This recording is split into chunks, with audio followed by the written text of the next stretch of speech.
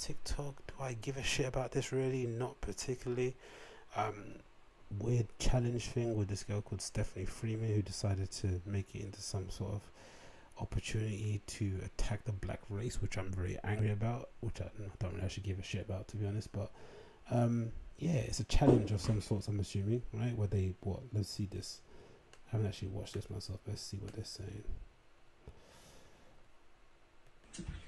Hey, today we're making... Okay. Niggers. Wow. First we have... He actually said it. Okay, so they've got I thought he was going to leave it, put the camera on the word so it just hovers above it. So there's two girls, just not two girls, this couple, they're in a bathroom, and there's this challenge where I think you pretend to make something, right? Sort of like taking the piss out of those instructional cooking videos where you sort of like the hand comes into frame, pour something in. So they start off with the actual dish, what they want. It's a bit of paper with the N word written in it, as you heard the guy say, and then they pour the ingredients in cup to cup on top of it, which different things in it. So this is play. Niggers.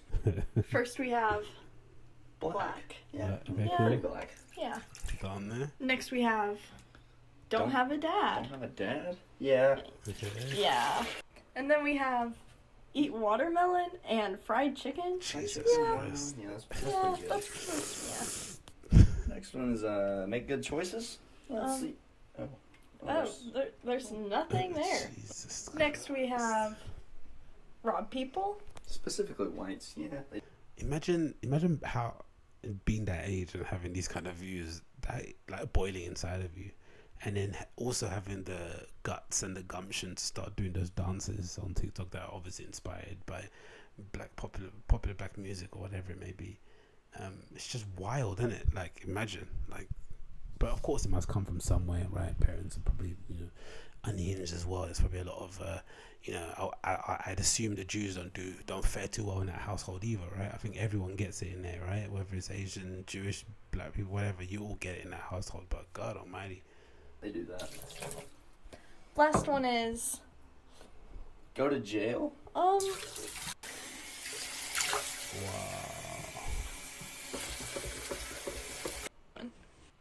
Okay, so I guess that's the video. So what does she say?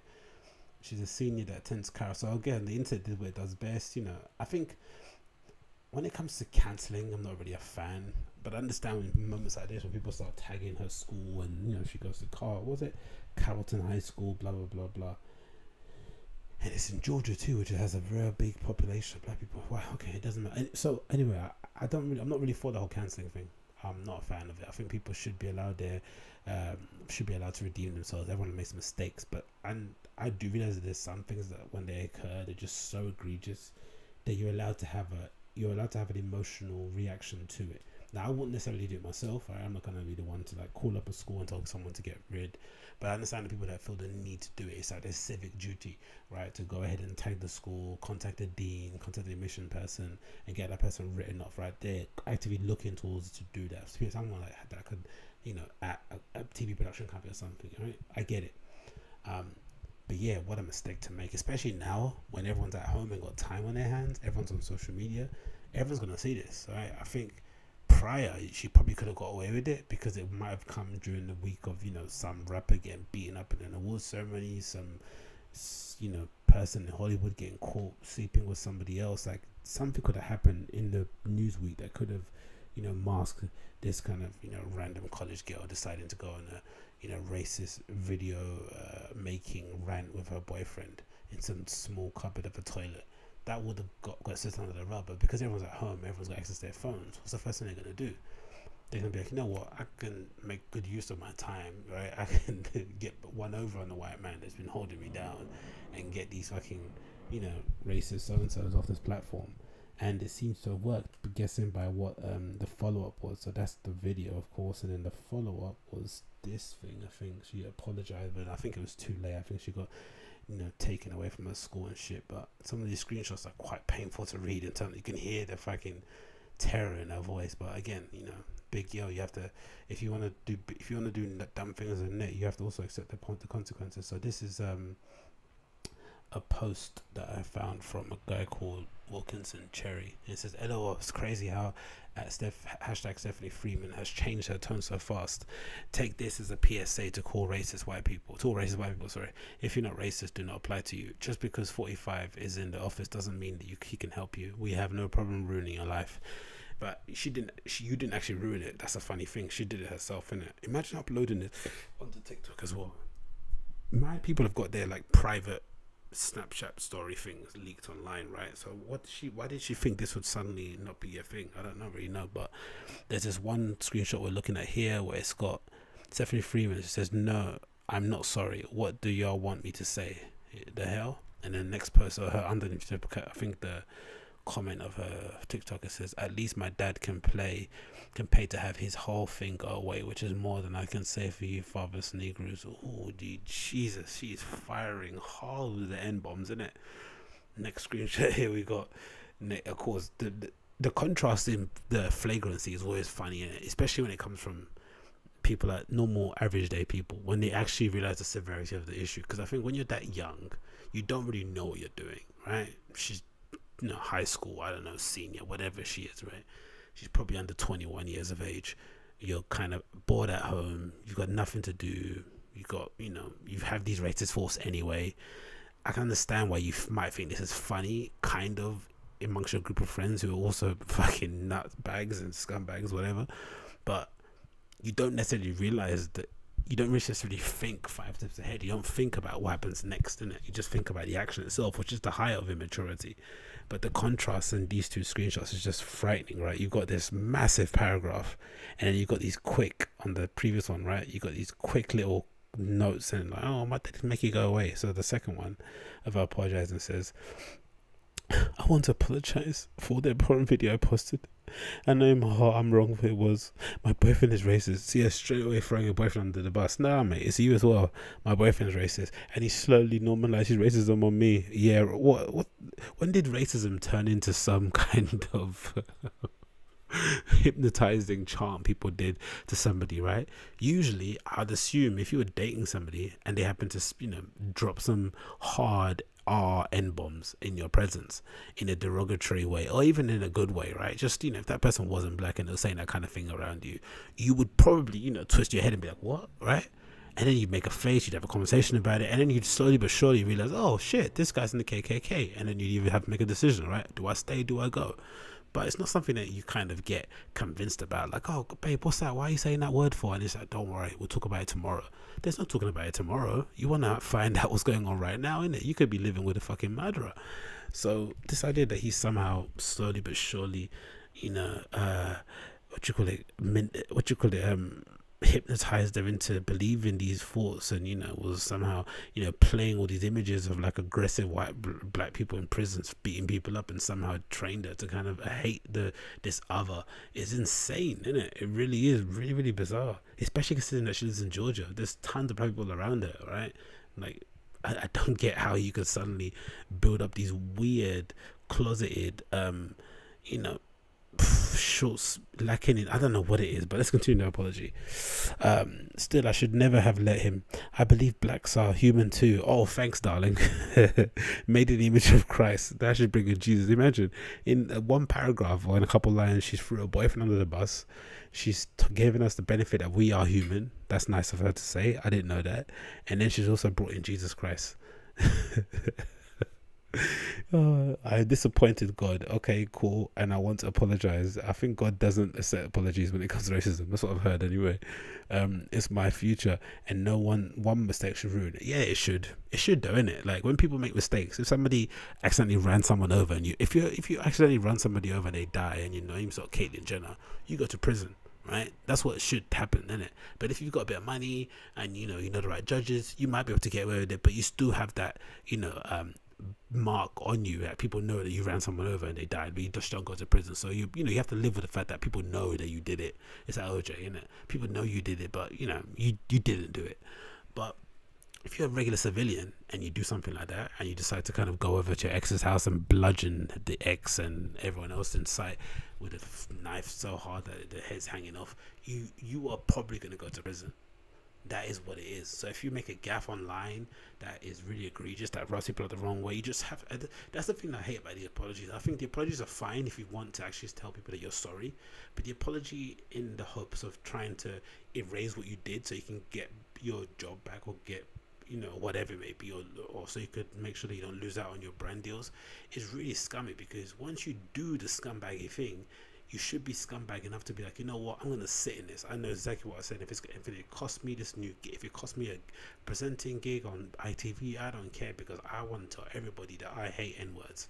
Cool, do it. But then once your job goes away, don't then get on the internet and start crying and start apologizing and saying, oh, you made one mistake. Nah, you knew what you're doing. It didn't work out for you. Because imagine the opposite happens. Imagine she starts a trend of loads of people online, loads of these 16-year-old white girls on TikTok deciding that, you know, oh, that's really funny to make these, you know, derogatory videos, you know, based on your color of your skin on anybody in the world, Asian, whatever it may be. Imagine that becomes a thing. Would she then apologize? She probably wouldn't. So you only apologize because everything in your life that you hold dear has got poured underneath your feet. And again, you said your dad is a rich person. Get him to sort it out. Anyway, it's just I want to apologize. Please don't contact my college. Too late. It's especially if you mentioned it there, isn't it? The first thing someone's going to do is contact your college. It's my future. And imagine what people are doing now. They're probably calling up a college, pretending they're fucking Fox News or some shit to add severity to it. Oh, what a mistake. It's my future and one mistake. No, it isn't really. If you did this once, you probably did other things and not ruin my life. Also, please stop with the death threats. Again, I apologize. Sincerely, Steph. Imagine saying that, right, and then being upset people are threatening to kill you. I wouldn't be worried about that. The last thing I'd be worried about is threatening to kill you. Like, that's what you're worried about? Really? You're on the internet. You're 16. Don't you know that's part of the course? That's what it is, isn't it? That's like somebody saying first on a comment underneath a video. It is what it is. Next screenshot. She says, yeah, I promise to dedicate my life to serving God. She goes to Jesus camp. No, what's that? Do you know they have that treatment that they supposedly have where they can convert people from gay to straight, right? They don't have one for straight to gay though, do they? Which is interesting. But they only have it for straight to gay supposedly, right? They have these fucking conversion therapy camps that they go to. So what, are they going to have these weird conversion camps that you're going to go to where they somehow make you like black people again? What, they're going to start playing, you know, Nelly's greatest hits and shit, and there's some old school Ashanti records, and they're going to show you clips of Power when it was good, and then suddenly you're going to like black people. Like, what? I promise to dedicate my life to serving God and treating every human being with respect. Thanks, darling. I do not expect the public to forgive me, nor do I deserve it. You probably won't get either of those things, but I pray God forgives my sins. God has to do a lot in it. Imagine, in this pandemic, God's having to answer people's prayers in terms of us making sure they don't lose their jobs, making sure they don't lose, you know, precious family members. And then he's also got this fucking girl in Georgia praying to God about, you know, please let these people not ruin my chance of getting to college because I decided to do N-word hard R videos with my boyfriend in our toilet. Fuck me.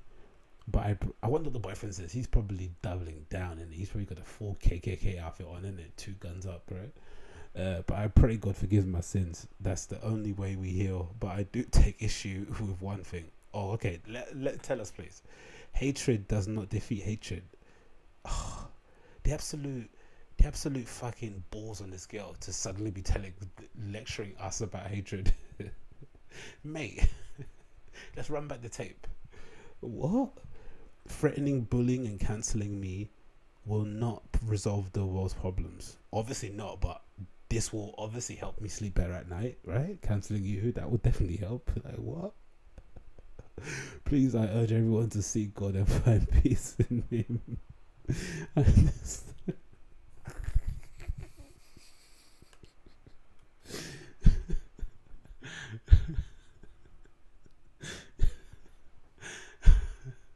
Seek peace.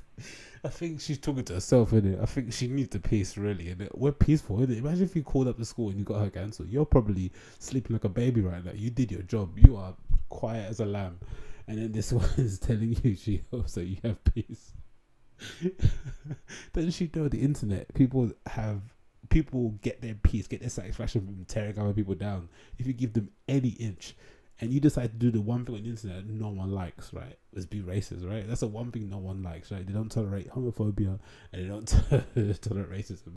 Those two things that you cannot do online. Oh, and fuck around with pets. Fuck around with pets, you know, be derogatory towards blacks, say anything bad about trans, gay, or queer or homosexual people, you get cancelled immediately. She did 2 of those things, 2 of the 3, right? It's all 1 of the 3. It doesn't matter. It's the poisonous 3. You do 1, you're out. Oh my god! And I understand why people are angry at me, but how will ruining my life change that? It's not going to change anything, but it's going to be really satisfying. My parents live on fear for my life. That is not fair. What's did I say, you know, she's young in it? Everything that you did is what led to your parents having fearing for their life. It's your fault, isn't it? That's why I respected Ari Shafir so much when he went on that tirade against Kobe and just like shut everything down. No pity party, yeah? That is what it is, isn't it? Like, you said your thing, you double down, it is what it is, you gotta live with that. So if he decides to walk down the street someday when everything opens up again and he just gets punched by some dude and he's knocked out, you just have to live with that. It is what it is. You can't start coming online and start saying, hey, we have to be conscious of each other and be safe and all this stuff. No, you came out talking reckless about somebody, you have to expect to get hit or to get some kind of retaliation. And when it happens, you just have to chalk up to the game. All right, cool. Shit, hold my hands up. It is what it is. You can't start crying and telling and giving us lectures, start giving us life lessons. We didn't do the thing. You started it. I'm just reacting to what you did. Ruining my life won't change that. My parents live in fear. Okay, cool. They live in fear. We don't care. And then the last one screenshot is what? For the love of God, stop sharing the video of my name and picture. It's too late, my dear. You do not know what this feels like. I've never been this scared. It just isn't fair. Imagine you're a stupid teenager just going along with stupid teenager stuff and then your life gets ruined. I don't know about you, but when I was a teenager, I don't think I ever was with somebody that thought, hey, let's play a game where we start doing the N-word in unison and start making these fucking weird jokes. I don't know. I didn't have that kind of growing up. I don't have that kind of, you know, humor growing up, but, you know, maybe it's just me. It just gets ruined forever. People not caring what's in your heart. Or why would you care what's in your heart when we don't know you? Like, what are you talking about? Or what you're likely like, or what you're really like, okay? Only defining you by stupid video. Please stop sharing this video. It is too late, and I assume for the most part that she's probably off Instagram as well, right? Let's see if we can find her. Is she off? Stephanie _Freeman. Is that how you spell it, right? Freeman. Is she on it still, or is it gone? I'm assuming it's gone, right? She shut it down. It's not been shut down. It's still up. Okay, everything's been purged. I'm sorry to any blacks that I got offended. Learn from my mistake. That's a weird one, isn't it? The way they say blacks is super bizarre. What's on the story? Is it still the same person we've seen now? Or is it, how is this anywhere okay? Just someone told her to go and die, I guess. Okay, fair enough. But hey, what could you do? She's done in it. She's done for. She learned a lesson, I think. And you know, bloody hell, man. That gave me some laughs. Some good old belly laughs, that did.